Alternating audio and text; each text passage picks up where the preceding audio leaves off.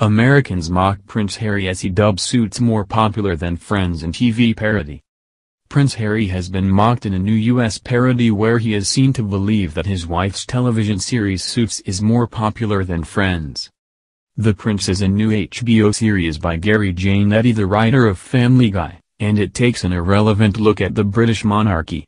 It centers around a fictional version of Prince William and Kate, the Duchess of Cambridge's son, Prince George. The new satire of the royal family is causing considerable controversy on both sides of the Atlantic. For instance, political rights activist Dr. Sholomo Shogbamimu tweeted, "Children are off limits.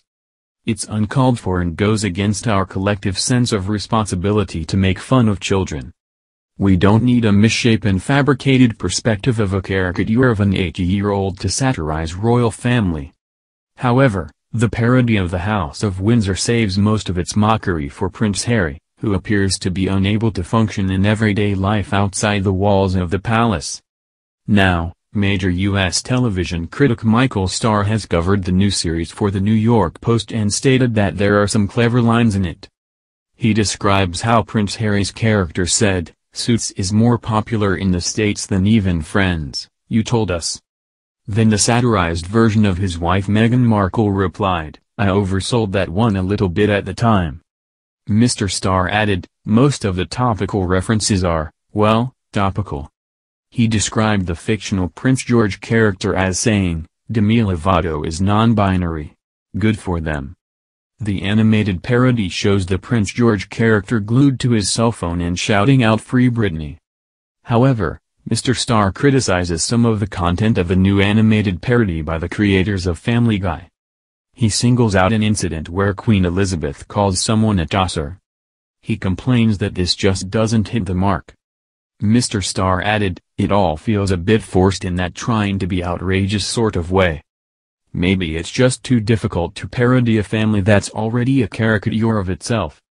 At the end of his critical review of the new HBO series he wrote, "Sometimes truth is weirder than animated fiction.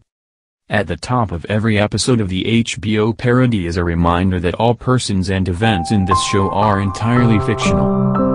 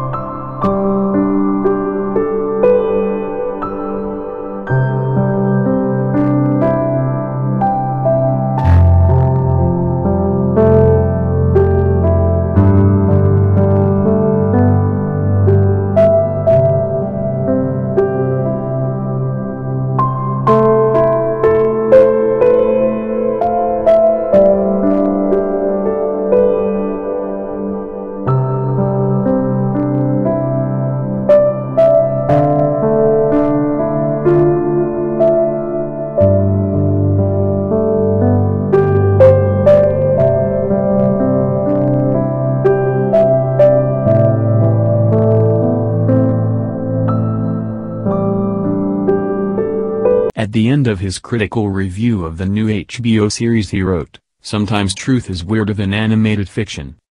At the top of every episode of the HBO parody is a reminder that all persons and events in this show are entirely fictional."